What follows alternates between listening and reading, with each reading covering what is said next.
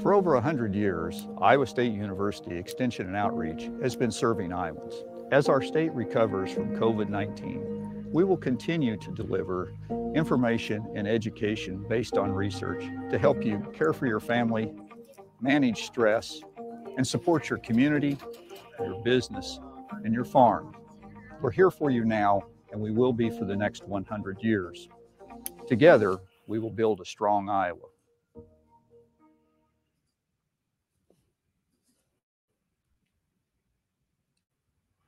Hello, everybody. Welcome to our Tips from an Expert, Gardening for Beginners. I am Leah Feltz. I am not your gardening expert. I am the social media specialist for Extension and Outreach.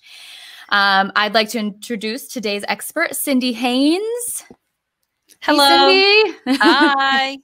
How are you? Good. I'm a little scared about being the expert, but that's okay. I know you are definitely the expert. Tell us a little bit about yourself. Well, I'm an associate professor in the Department of Horticulture, and I've worked in the horticulture department for over 20 years. So I do know a little something about gardening, and I teach several classes in horticulture. And Richard and I are the Consumer Horticulture Extension Specialist for the state.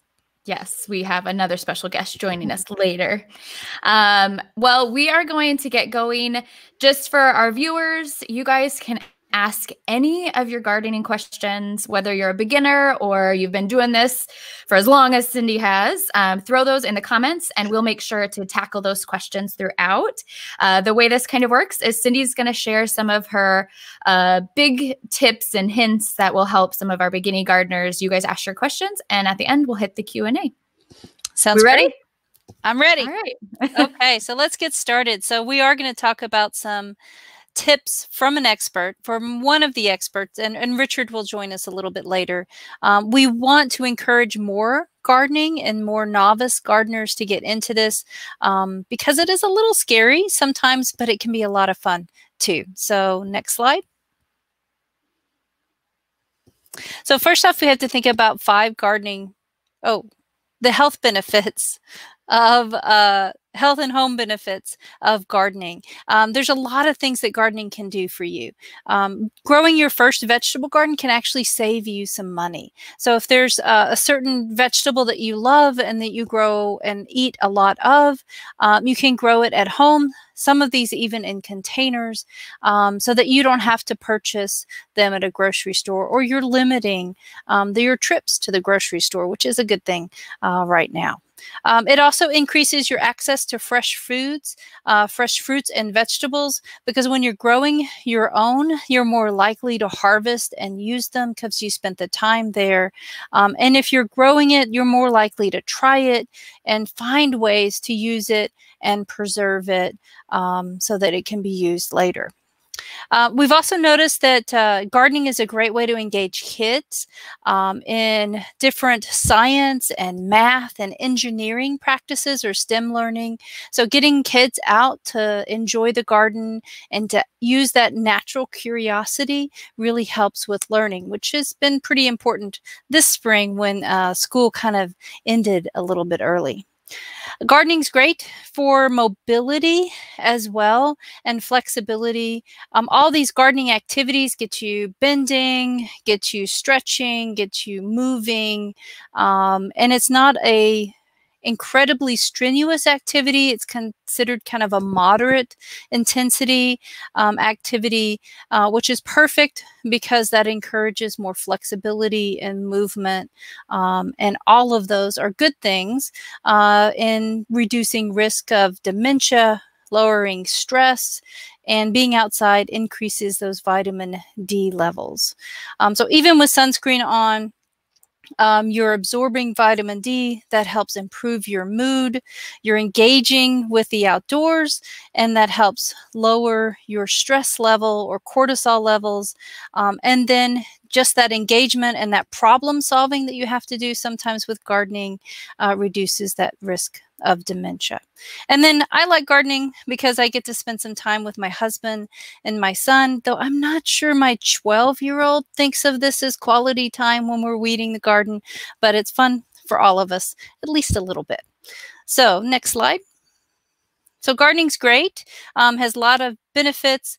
It's important, though, if this is your first garden, to start small, because it can be very overwhelming very quickly if you decide that you want to grow everything. So think of a small garden. Focus on the 3 or 4 vegetables that you want to grow. Pick a location that's getting full sun, that has well-drained soils. If you don't have a plot of land, think about containers and think about the different types of soils that you would use in those containers, which are usually a potting mix of some sort. You do need full sun for almost all vegetables, so that means 6 to 8 hours of direct light a day. And we usually insist on a good, well-drained soils because vegetables don't like sitting in kind of soggy soils for any length of time. When you're considering vegetables, you also should consider their mature size. Radish stay really small, but a tomato can get over 5 feet tall. So make sure that you're thinking about that mature size and reading those labels and giving your vegetables plenty of room to mature and perform well for you. When you're taking a look at your garden soil, if you're concerned, maybe it doesn't drain well enough, think about adding things like compost, maybe even some peat moss to the soil to help improve drainage. That's pretty important, especially on the first garden. You can also do a soil test.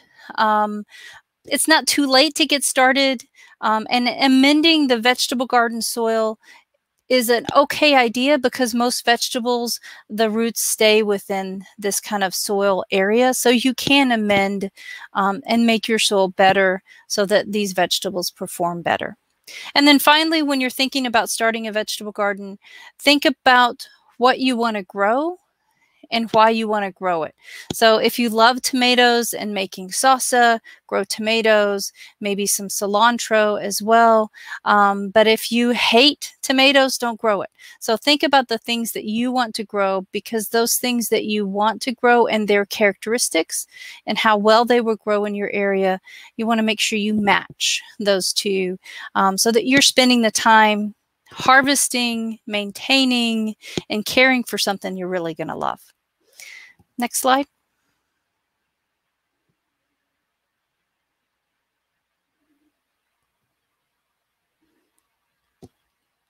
So some of the easiest vegetables to grow are the ones that I usually recommend for novice gardeners. And these include tomatoes, because everybody loves tomatoes.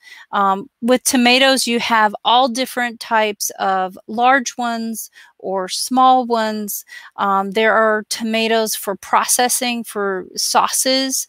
There are tomatoes that are better, like cherry tomatoes, that are better on a salad. So tomatoes, you get a lot of diversity, a lot of opportunity to make some nice selections. And then they're fairly easy to grow as long as you water them regularly and you stake them so that you keep the fruit really off the ground. That prevents any disease or damage to the fruit. Peppers are also pretty easy to grow. And with peppers, you also have a lot of selection too. You can have sweet peppers like bell peppers, which are very easy to grow and used in a lot of different recipes. Or if you like it hot, there's some spicy peppers out there as well that work well in Iowa gardens. Peppers like it warm, just like tomatoes. These are warm season crops that are planted sometime in May. Usually late May, and still can be planted now and still have something to harvest before the end of summer. With potatoes, you have a couple of options too. Irish potatoes, it may be getting a little late to plant the regular potatoes. It's not too late to plant sweet potatoes. So if you're thinking about starting a vegetable garden and want to start some sweet potatoes, you can do that. Potatoes are planted differently. Tomatoes and peppers are planted as transplants, but potatoes, regular potatoes, or cut up pieces of potatoes are planted, and sweet potatoes, cuttings of the vines, are actually planted. So both of these you can get from a garden center, and they'll show you how you would plant those. And then the last two of the easiest vegetables to grow are green beans and zucchini. And I love green beans because they're sown from seed. This is something you probably grew in elementary school, believe it or not.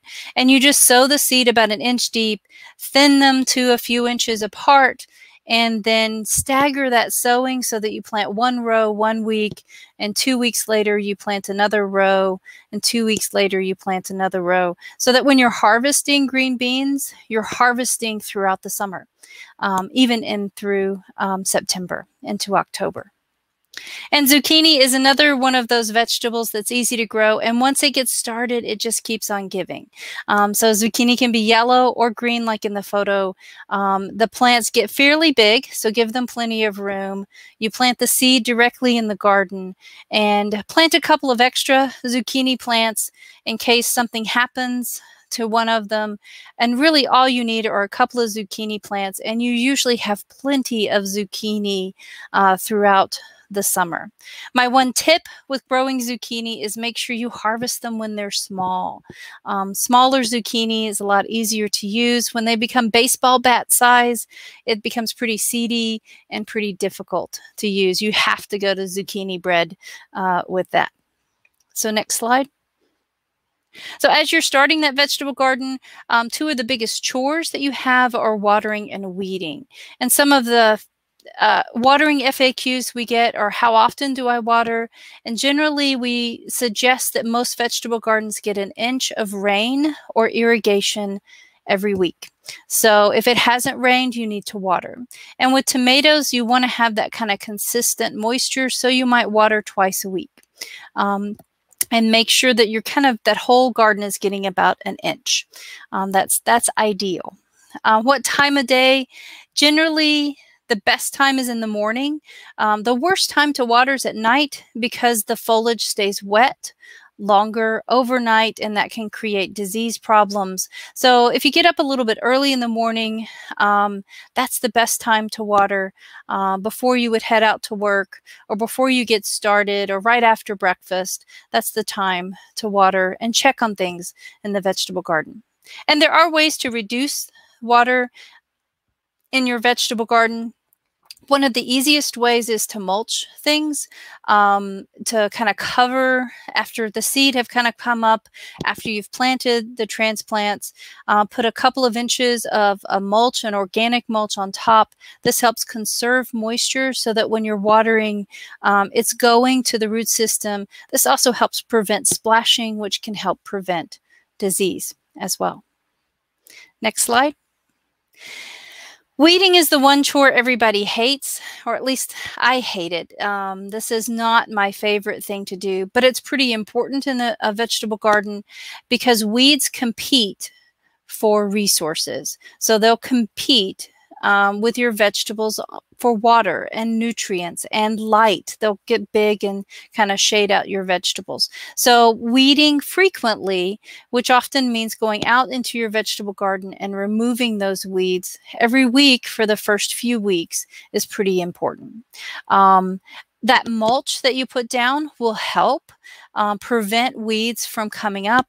And when they do come up, it'll make it easier to pull. So the more you can remove them, the better off you'll be. Eventually, some of your plants like tomatoes will get big enough that they'll shade out any weeds they're kind of competing. But that's usually about a month in, a month and a half in, before you start to see those that you don't have to weed quite as much. And preventing them does mean usually mulch.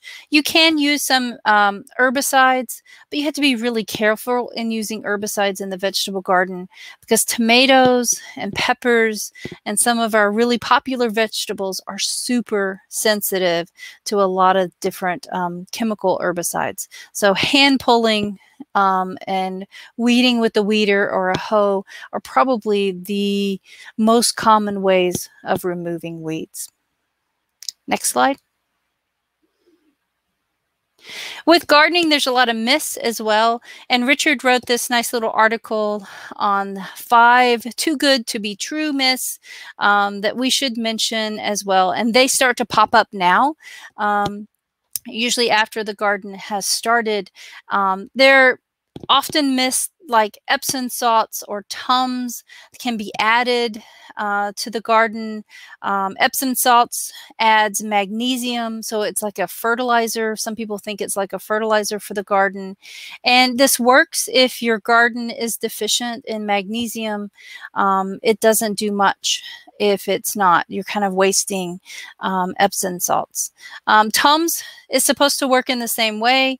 It provides calcium to your tomatoes, and some tomatoes have problems with blossom end rot, which is a calcium deficiency, but your water generally has enough calcium, so just watering more frequently is all you have to do to overcome that blossom end rot.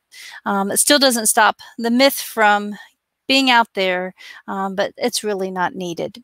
Other myths that you might hear about are that gypsum improves the drainage, or it alleviates compaction in a clay soil, and that works in soils in the western United States. It's not effective in Iowa. If you want to alleviate compaction in your lawn, core aerate or till is probably the best thing to do. Core aerate for your lawn. And then the others involve a couple of animals. I had a grandmother that insisted that ants were required to get peonies to open and bloom, and it's not.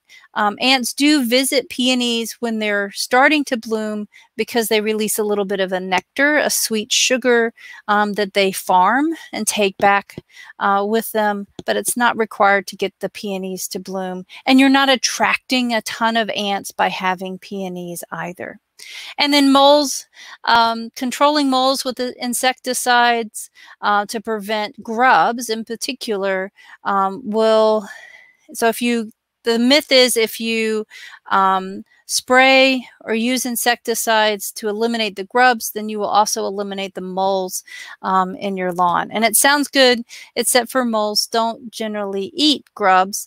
They eat earthworms, and we don't have any insecticides and don't want any insecticides to control earthworms.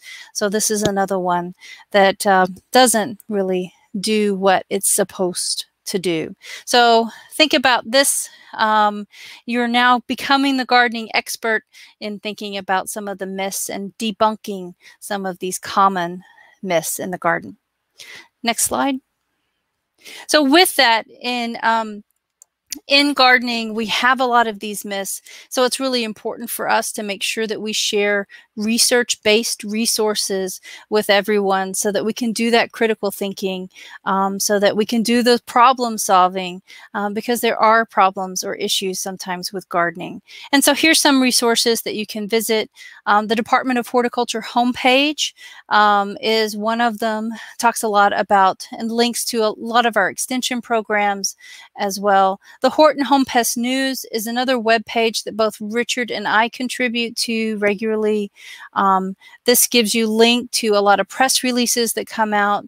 The Horton Home Pest News is a bi-weekly newsletter that comes out during the gardening season from entomologists as well as horticulturists and plant pathologists. So we talk about the things that we see. Richard is the Hortline guy. So he is the one who answers all these emails on gardening questions, and you'll hear from him in just a minute. One of my new things to do is the Sow, Grow, Eat, and Keep series. I'm working with staff, extension staff in food science and human nutrition. So how to grow something is my part of it, and then they take on what to do with it, how to freeze it, how to make freezer jam or salsas, how to preserve that taste of summer afterwards.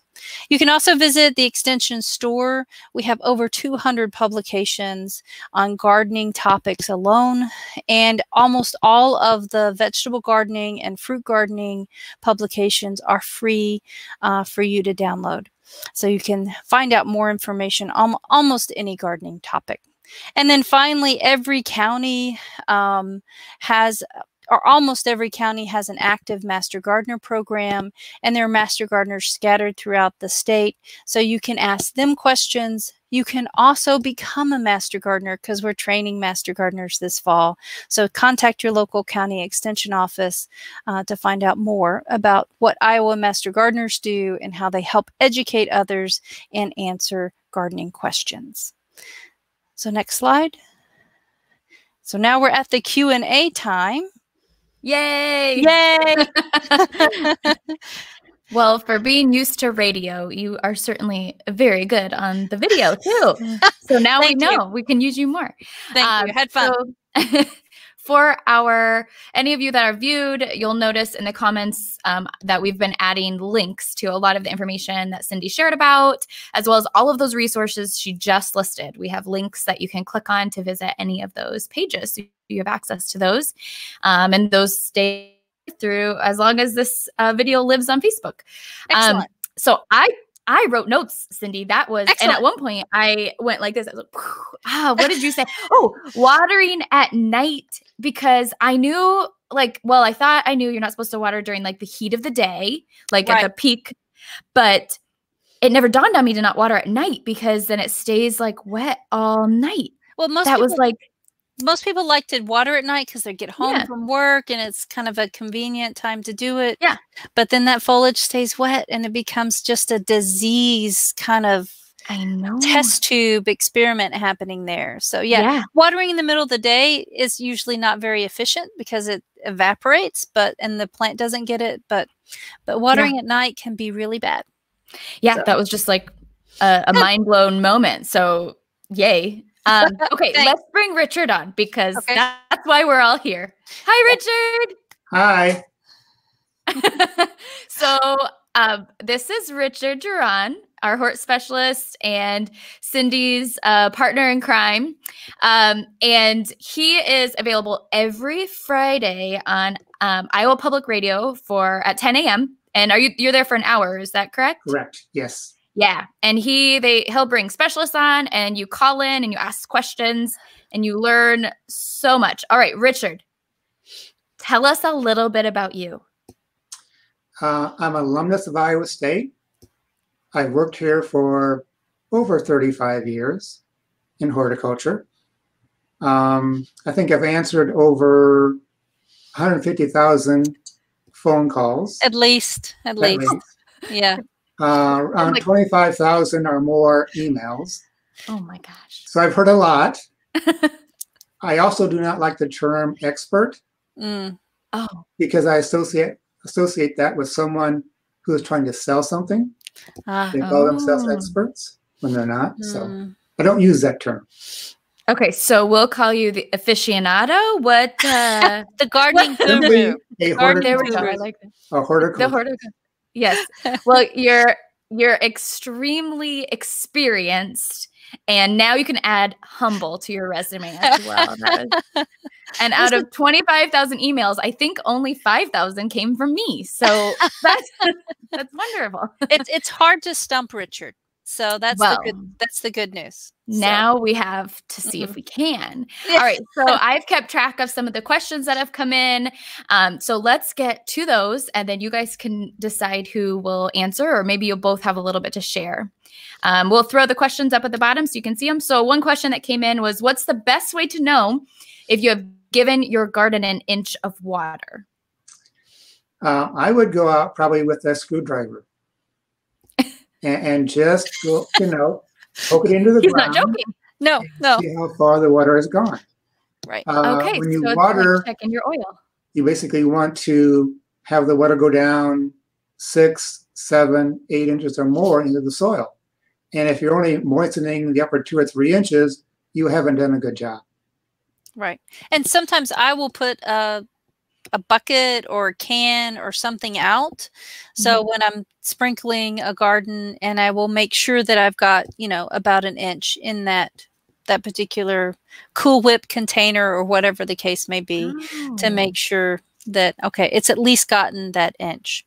So if you're watering your garden, you put something that's in the middle of that area so that you can, that's really, And that is very practical. It is very practical. It's not really complicated either. And then after, you know, after doing this once or twice, then you know that, okay, it takes about 30 minutes or it takes about an hour, and I'm probably going to get enough water for this particular section. Right. Gotcha. So use your bucket or your can a couple times, get an idea of the length of time, and then I like the screwdriver trowel idea too, to check to make sure it's getting to the root system as well. I'm going to write that down too, I guess. All right. Our next one. Somebody's got some rascally rabbits that like to visit their backyard. How do you keep them from your garden? Essentially, you basically use a fence. It's the only way. Doing it. There's hardware cloth fencing, there's chicken wire fencing. It needs to be at least 1.5 foot tall so they can't get over it. There are rabbit repellents, and they have this hideous smell or odor. Right. They sometimes work, sometimes not. They often also work. Have to reapply them after a rain. So yeah, fencing is the most effective.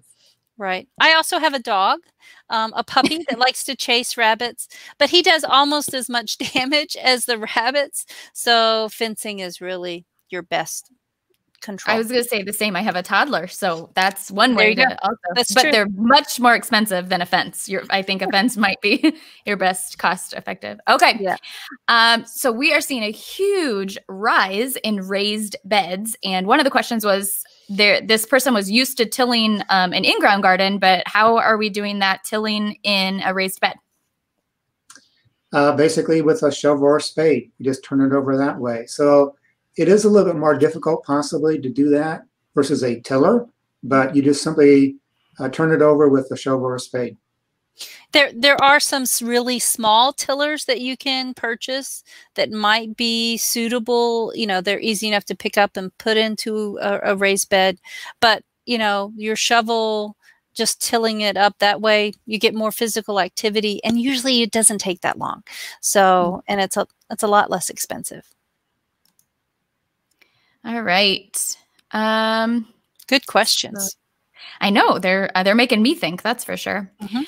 All right. So what are some vegetable varieties suitable for containers? So kind of that raised bed theme, but this one's a little more container garden. Well, as far as tomatoes, there are 2 different types. You have the determinate types and the indeterminate types. The determinate types only grow about 3 foot tall. So you want to plant a determinate type tomato. You can also put in peppers. You could possibly put in cucumbers, summer squash, so a number of different things. The main thing as far as the containers is it has to have drainage holes in the bottom, and it has to be sufficient as far as size-wise for the actual plant. Yeah, and some of these labels for the different cultivars for tomatoes, it might say patio tomato, or it might say compact zucchini or cucumber, or more bush type snap bean, whatever the case may be. So we usually look for some things that are a little bit smaller, and then a suitable size container. We're not planting vegetables in a teacup. We're planting them in, yeah, I know. It's so cute, though. I know, it's cute. It's very cute. But maybe a succulent in a teacup, that would be a little bit better. But think about vegetables. Think about giving them plenty of root space so that you're only watering them, you know, every other day or 2 or 3 times a week instead of twice a day. So nice enough container with drainage, and then a smaller, more compact habit if possible. It's always very interesting to me how many plant containers you can buy without holes in the bottom. Like, I know. Seems like those should come that way, but it's a little bit scary. A lot of them you can add holes to them. So some of them are plastic, and you can just pound a nail even to make Richard's screwdriver. Or screwdriver. Back in. Absolutely. Or a drill. Or a drill. That would be probably a better use for a drill. You have to be careful with some of them, though. There are some ceramic containers that are hard. And in that instance, you might buy another container that sits inside the ceramic container that drains, and then you've kind of the ceramic container holds the excess water that you can then dump out as needed. There you go. You can have your pretty pot and keep your plants alive too. Exactly. All right. So another question was, do I need to rotate crops in a vegetable garden? Yes, you do. And that's because plants tend to be susceptible to specific things, disease-wise. And over time, if you plant the same thing in the same location, it builds up in the soil, and the disease becomes more and more severe. And so you want to rotate as best you can. For example, most vegetables belong to a family. So you have the cold crops like cabbage, broccoli, cauliflower. Then you have the nightshade family, where you have tomatoes, peppers, and potatoes. And so you want to rotate families. So where you have tomatoes this year, some other plant family, like the cold crops, or maybe beans or beets, but not another member of that family. So you wouldn't want to plant peppers after tomatoes. They belong to the same family. This gets really hard in a vegetable garden because tomatoes, potatoes, peppers, and eggplant are all in the same family, and they shouldn't go in that quadrant for 3 or 4 years. And the same with broccoli and cauliflower and kale and Brussels sprouts and cabbage. So that quadrant, none of those can go in there. So that sets you up so that you're growing corn and beans or okra, which is a totally different family, on occasion to kind of keep that rotation going. I have some family that I also should not be in the same quadrant as, so that makes total sense. Perfect I totally analogy there. Yeah. All right. Another question is, what is the best types of mulch for a vegetable garden? I think in a vegetable garden, you want something that achieves a purpose, but it also breaks down fairly quickly. Right. So you typically don't want to use wood chips. What you'd want to use basically would be dry grass clippings. They work great. You could use shredded leaves. You could use straw. And typically by fall, a lot of that organic matter has broken down. And what you can do is actually till in what remains into the soil in the fall. I've even seen home gardeners that will put down shredded paper, newspaper, or sheets of newspaper down, and then put grass clippings or shredded paper on top. Because the mulch you want to help conserve moisture, but it still allows the moisture through, and then it's blocking the light for any weed seeds that are trying to germinate. And a couple of inches or a layer of newspaper actually works pretty well. So it's a great way to recycle a lot of things in the garden too. Yeah, the grass clipping's a good one. And I feel like something that my kids at the ages they're at could help with. So I think that's a good chore, a good thing to add to the to-do list. They're going to be very happy that I was able to get these tips. All right, we're going to keep going. Let's see. So we've talked about rabbits, but what about squirrels digging up pots and plants? Any tips on how to keep squirrels from digging up pots and plants? That is extremely difficult. Yeah. What you might want to do is maybe try to cut some wire fencing and maybe lay it on the surface so they physically can't do it. Or you could try maybe putting some rock on the surface. Yeah. Pea gravel or something like that, where it's difficult to dig, but it's extremely difficult once they get in their mind that they want to dig up this pot. Right. Sometimes just if it's in a container, just moving it to a location that's not as accessible as well. And I find that when squirrels are digging in my containers, they're digging to plant something like a walnut, or they're digging up something that they thought they planted, and they do it once or twice, and then they're kind of, okay, no, I didn't really do this here. So they move on, I hope.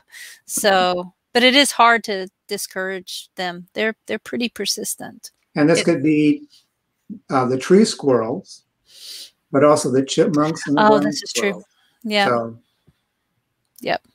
They're all cute. They're all cute, and they get into everything. I know. It's, again, goes straight back to the toddlers. I'm telling you, we are on, I think your advice is going to go for plants and parenting. I think this is a crossover. I think we've got a lot of information here. All right. So now we've done rabbits, squirrels. Let's talk about bugs. How do you keep squash bugs off of zucchini plants? That is difficult. Also, a few adults will overwinter. The females, though, will lay their eggs on the underside of the foliage, and you'll see these kind of brick red clusters. If you see those, you can squash them and destroy them that way. Once they hatch, you can use an insecticide, but the key is there to get them when they're small, because once they become adults, they're almost indestructible as far as insecticides. So you have to check periodically, and you're going to find them clustered near the base of the plant, typically when they're young, and they're kind of whitish. They don't really look like the adult at all, but that's what they are, young ones. And get them when they're small, and that way you break the cycle, and you don't get more later on. So yeah, get them early because they are a tough one. You still tend to get zucchini or squash, even if you have some squash bug damage. But with them, you also have some other things that can come in too. So that might, at some point it becomes so destructive to the plant that it's starting to impact production. So, and if I'm remembering right, you said you could plant zucchini. You really don't need a bunch of plants, but plant some extras just in case. Plant some extra because you might lose one or two to squash bugs or vine borer. But if you've got a couple of plants, you've probably got plenty of zucchini. So, okay. In fact, if you don't, your neighbors will have them and share zucchini with you as well. That's true. That's true. All right. Do you have any special care tips for eggplants? Boy, not really. Just make sure they have plenty of sun. The biggest problem might be flea beetles. Yeah. They'll attack the foliage, and you'll see these very minute little holes, like they've been maybe hit with a BB gun, as far as all these little holes. If the numbers are fairly small, don't worry about it. The plants can deal with it. But if the actual leaves become riddled with holes, then you may have to control them. And control usually requires a spray, unfortunately. But that helps protect, once again, the fruit as it's developing. There's a lot of fun eggplant out there, too. So they don't all have to be this purple kind of pear shape. There's some longer ones, Asian-like ones that are gorgeous. So I guess my special care tip would be to try something different in eggplant because there's a lot of cool ones out there. There's even one I like that's really small that's perfect for the skewer for the barbecue. Or for the grill. And I'm just craving eggplant parmesan now, so I'm just hungry. That sounds delicious. All right. So we had someone comment that they just planted a northern blueberry bush, and they wanted to know if you had any advice on keeping it healthy. Well, blueberries are kind of challenging for Iowa. They basically need two things. They need a well-drained soil. If they're put in a poorly drained wet site, they'll get a root rot and they will die. They also need an acidic soil, which we do not have in Iowa. They need a pH of around 5, 4.5 or so. Our pH tends to be around 7, so it's much higher. And so one way to do that is when you plant these, go ahead and mix the soil with some sphagnum peat moss. That is very, very acidic, and mix that together about half and half soil and half peat moss, and then backfill with that mix. And then every year go out maybe in the spring and sprinkle some sulfur around the plants. That will help kind of lower the pH a little bit as well and keep it kind of going in that direction, because it is all about pH for blueberries. They really do need that kind of lower pH. And you know if you've not got the low enough pH, because the foliage starts to look yellow and the veins will stay green. So that's your clue that it's time to try and lower that pH again with sulfur or some other kind of product to try and lower that pH. They also have a shallow root system, and so they tend to dry out very quickly. So go ahead and mulch those with like wood chips. And during prolonged dry periods, maybe water them every 10 days or so. All right, I'm going to put up another question.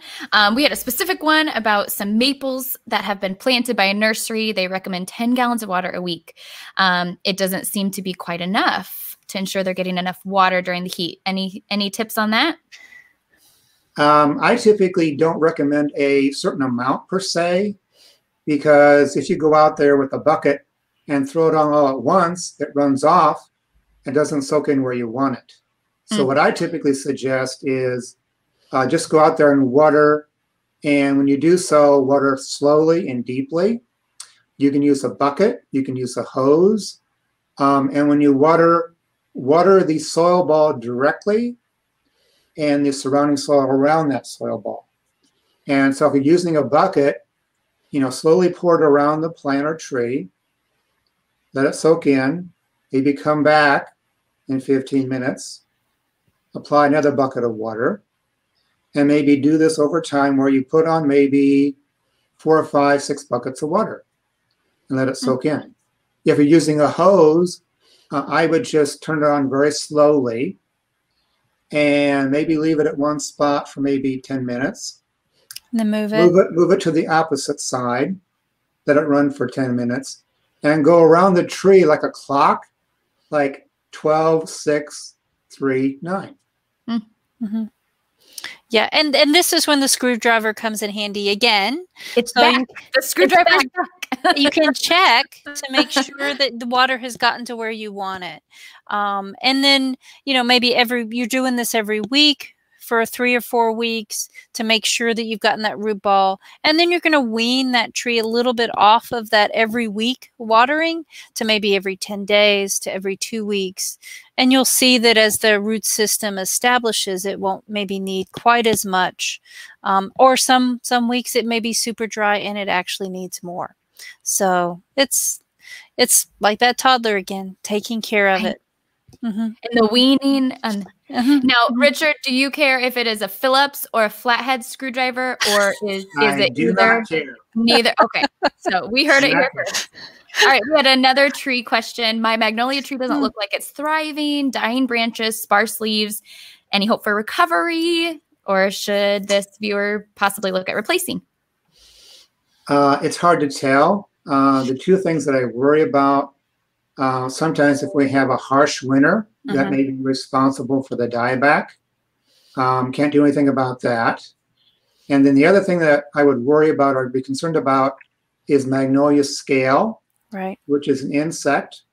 It's a very large insect. Easy to see. And what you would see typically might be sticky sap on the lower leaves or the plants on the ground, because they're sucking sap from the plant tissue and then excreting what they call honeydew, which falls on things below them. And that's typically what most people see first, is the honeydew on plants or leaves below the actual tree. That's a very difficult insect to control, but if you don't control it, the plants could decline fairly quickly and actually die. So check on that to see if that's present. If it's a new magnolia, it may need some extra watering during periods of drought this summer. I know my magnolia had a few issues this spring with a late frost, so that kind of killed some of the flower buds and damaged a little bit of the leaves as well. So I'll make sure to water it during dry periods in the summer. But as it gets established, I wouldn't be too worried if it's not thriving. A few dead branches, not a big deal depending on its size. But when it's losing, a third or a half of the tree, then it's time to be concerned and maybe have someone come out and take a look at it.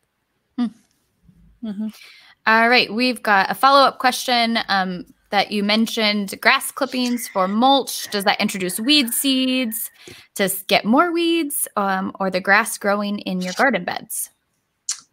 Well, typically, if you have, I would say, a fairly decent lawn without too many weeds, that should not be an issue as far as the weed seeds. Sure, dandelions bloom in the spring, but that's the only time they bloom. So that shouldn't be a problem. And so you're not introducing roots or plant parts, just the foliage. So that really shouldn't be a major problem. All right. Let's see. We had a question come in. What are the best flowers to plant to repel deer or other pests? I don't think there really is. No magic here?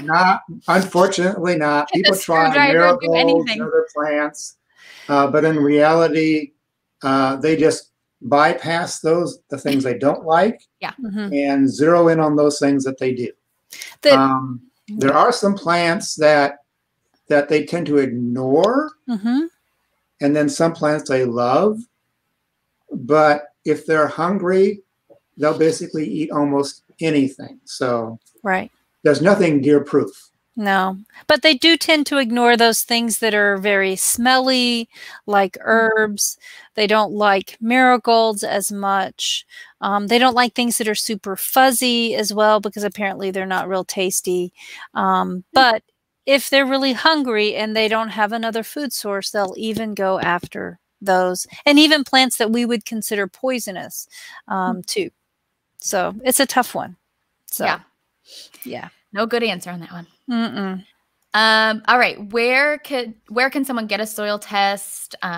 Is there a cost? What information if somebody's like, maybe I need my soil tested? Well, Iowa State no longer does soil testing, but our neighboring states do. So the University of Minnesota, University of Wisconsin, they would do so. And you can actually do a soil test specifically for a lawn or garden. There are private laboratories that do that in Iowa and throughout the country, but oftentimes they're more geared to the agronomic customer, the farmer, and not the gardener. Right. I think it's important you tell them that this is for a vegetable garden or this is for your flower garden, because those recommendations then are based on what you're trying to do and not for a corn or soybean field. Yeah. Okay, let's see. We've got some black-eyed Susans that have lower leaves with black spots and holes. So what is it? Let's see if we can stem through. Okay, now I get it. See, I get the hard ones. I get the hard ones. There are some anthracnose and some disease issues with black-eyed Susan, and that might be causing the black spots. My guess is this tends to be more of a problem with black-eyed Susans that are in some shade, that the foliage may be getting wet. Maybe they're watering it at night. This would be one of those instances where this actually might appear. That's usually what I'm thinking about for the black spots. The holes, I'm not real sure. Maybe it depends on the holes. I mean, there are leaf cutter bees. There are a few other things that might cause holes, but you need to know if the holes are associated with the black spot. So it's a black spot or necrosis first, and then it just dies and creates a hole, or if there's something else coming, like an insect. So black-eyed Susans are generally pretty tough and can tolerate a little bit of this, a little bit of disease, even a little bit of holes from like a leaf cutter bee or something like that. So I wouldn't worry too much. It would just be a kind of a hint in my head that would say, okay, this fall or next spring, I might divide these black-eyed Susans so I can give them a little more space in between plants so that they can get a little more air circulation and a little more light, so that maybe I don't have this problem in the future. How did I do, Richard? Good. Okay, good. I mean, if I were grading, that was A+ for sure. All right, another question that just came in. We're experiencing some peas that are wilting. Any way to lengthen their season? Boy, no, because they're a cool season crop, and they just don't do well in summer. So you have to get them in early, typically in Iowa around early to mid-April, so that they mature before the heat of summer. And once we get into like mid to late May, it's too late to plant. You could try maybe a late summer crop. I mean, late summer planting for a fall crop. That sometimes works and sometimes doesn't. But you could plant in late summer. And that late summer means you're planting in early August, the seed again, or mid-August, so that you're harvesting in September and October. Right, Richard? Right. Okay. So, and they germinate really quickly then too, so. Okay. What's the best way to prevent powdery mildew from cucumber plants? Gosh, these are good questions. These are tough. I know. Boy, that is difficult to do. Make sure they have full sun again. That helps. There are some varieties or cultivars that may have some resistance, and that would be the best approach. Otherwise, you have to use a fungicide at the very first sign of symptoms. So I would try to find a variety that has some mildew resistance. And if you find 1 or 2 leaves that have powdery mildew, you can remove those leaves before they spread to others. But know that that's probably only going to buy you a little time. And it's probably not going to totally correct the problem. And once again, this usually doesn't kill the plant. You usually still get some cucumbers. But maybe not as much as you would have if you didn't have powdery mildew. All right, we had another question. Best plants for a shady patio. Are we talking vegetables or other? There are many plants that we can grow. I happen to know this person also has a cat, so can't be something a cat would want to nibble on. Okay. Well, as far as color, you can't beat impatiens. Right. They're an annual plant. And they will bloom from spring until frost, that killing freeze. But as far as perennial-wise, you have so many plants. Hostas come to mind. They're very, very common. There are many, many varieties. They're easy to grow. But you also have native wildflowers, woodland plants that do well in the shade, like wild ginger, woodland phlox, bloodroot, Solomon seal. So you can plant native plants, you can plant some non-native plants, you can plant some annuals. Right. Most of the annuals that I'm thinking for containers on a patio are like impatiens, maybe coleus, and they can probably take a little bit of that cat nibbling and be okay. That's good. This is not a place where we're going to have any vegetables. So that would be the one thing to mention, that, you know, if it's too shady, vegetables aren't going to do well. So you're going to go to the more ornamental side of horticulture, which will be fine for the cat and Jordan. Okay. We had a question. How are we preventing, and I'm not, Rosette? Yeah, Rosette. How are we preventing it? Maybe we should start with what is it, because I don't know. Well, it's a disease that basically attacks both wild and cultivated roses. Right. And there really is no treatment per se. No, it's removal of the plant. If you see something that has where the foliage, the growth is very abnormal, typically kind of reddish in color, kind of reddish purple. The leaves are malformed. If you see that, then I would tend to suspect it is rosette. And the actual disease is spread by tiny little mites or insects. And so what you'd want to do typically is, if you have a plant that's doing that, is to dig it up and destroy it. Yeah, not a good answer. There is no effective treatment once I have it. That escalated quickly. Very quickly. And it's, like I said, not a good outcome. So, oh, shoot. And I think that's the same thing that we've recommended for a decade with this one. So I don't think our recommendations have changed, because we don't have any good controls.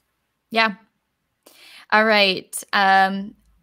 She's keeping her plants in a small greenhouse, wondering when is it too hot, even if there's high humidity. It's probably almost getting too hot now. When we have 90-degree days or 80 and 90-degree days, even a greenhouse that has some vents and some fans, it's probably getting over 100 in the greenhouse. And that may be too hot for some plants. So I would say having a thermometer inside the greenhouse might be helpful. I know my parents have a small greenhouse in Louisiana, and when it's hitting 90 degrees outside, it's 120 in the greenhouse, even with the vents open and fans going. It's just that greenhouse effect. So there are no plants in their greenhouse. So, Richard? That's basically it. Yeah. I mean, if it gets too hot, you move them outside or do something else with them. Maybe a shady location outside, or even outside in a sunny location is going to be cooler than inside that greenhouse. All right. I'm adding in my own question. Oh. What's it going to be? Best gardening accessories. So I have a really good sun hat that I'm positive is exactly what I need to be not an expert, but a guru gardener. Excellent. But I corrected myself. What are some things if I'm new to the gardening game? You know, there's so many things when you go down that gardening aisle that it gets a little overwhelming. So what are some things that you've experienced that you think this is a good place to put your money? Gloves. Some nice gloves. I like the waterproof ones. You know, they're kind of waterproof on one side, so they last a little longer. A hoe. Some sort of weeder of some sort. Yep. When you get older like me, you want some type of kneeling pad. This is true. That helps for anyone. Buckets. A tarp. I hadn't thought about a tarp. Yeah, I have a wheelbarrow. So to drag things around as far as on a tarp, you can just drag them around. Right. And then a hat is always a good idea too. Like you said, having that hat and gloves. Sometimes we have a soil knife. You have a soil knife that you like, Richard.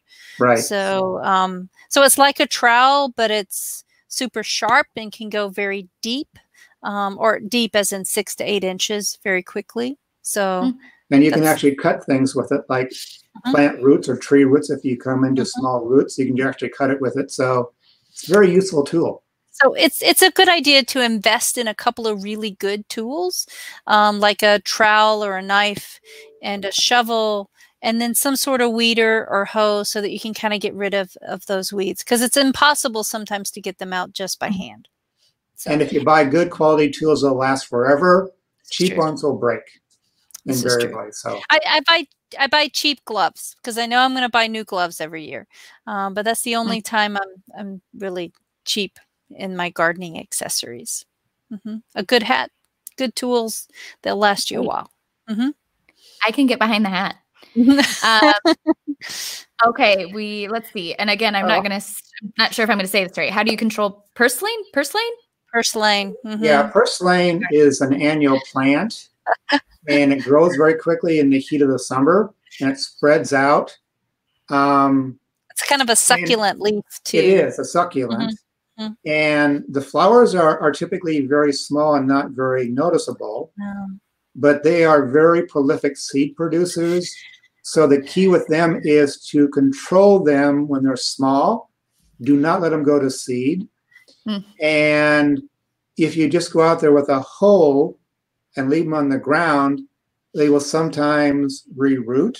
So it's kind of important to turn them upside down or actually physically remove them so they don't have that chance. Right. But the Take them out when they're small. Right. And they are edible, hence we do not want to eat it. They are edible. You can eat them. They don't want to. I don't think they're very tasty, even in salads. So getting them out of the garden and getting them out frequently in the garden. So doing that weeding a lot is important. And then persistence is key. So with any weed, persistence is key. Again, same with toddlers. It goes straight back to every time. This is true. We've got a couple more questions. We'll answer those. And then I think chances are there'll still be more, but we're hitting an hour here. So we'll answer a couple more and then we'll sign off. And any other questions that come in after that point, we'll make sure to comment back and answer. So Awesome. All right. So we'll do a couple more. Let's see. There we go. Is it too late to start strawberry seedlings? They're having trouble finding strawberry plants? Well, it's hard to grow strawberries from seeds. Typically, we plant plants, and we'd like to plant those in April, early May. So right now, you're not going to find them. They're just not really available, and they're difficult to plant at this point. So I think I'd plan for next year. Maybe get the site ready for next spring. Right. You can do that yet this year. Basically, strawberries need a well-drained soil. That's a requirement. They need that. And plenty of sun. And so work up the soil, get rid of the weeds, and then be ready for next spring. Yeah, I think I would also see if there's any mail order that has anything available. They're going to be plants, they're going to be potted, and when you find them, they're probably going to be pretty big and maybe expensive. So you might decide very quickly that this will be too expensive starting now because those bare root plants will be available in April next year. So yeah, it's an easy one to do from plants or from bare root plants, but the timing is just almost a little too late. All right. And we'll finish off with this question. Should we be tilling gardens each year? There's some controversial information about tilling. It's difficult to know the best approach. So what are you guys' thoughts? I like to. One is that as you work in the garden, as far as maybe harvesting something or whatever, you're compacting the soil. And so by the end of summer, the ground may be really hard in certain locations. The other thing would be if, for example, you want to work in some organic matter, then you could apply that in the fall, till it in, and the soil should be ready for next spring.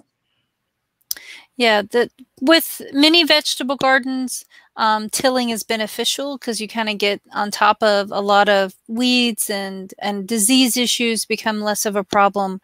But I do have some friends that don't till every year. They till maybe every 2 or 3 years. And they work really hard at incorporating as much of that organic matter as they can when they're going to till. And then they work really hard at making sure they're careful in planting, so and weeding and controlling things, so that maybe they can skip a year.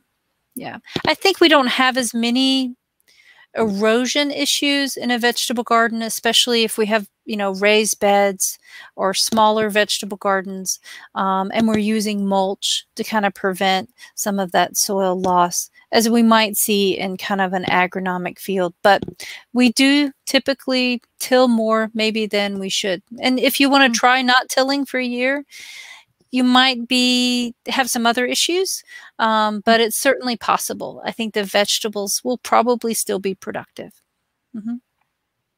All right.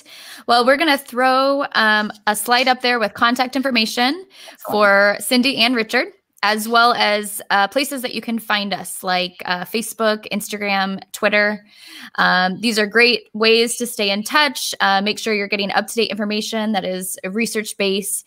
And again, take a moment to jot down Cindy and Richard's emails. They are, just as you have gotten to witness, they are just phenomenal and have a great amount of information. And even if they don't know, they get to find it out. That's what I love is we get to learn. I know we didn't stump them yet.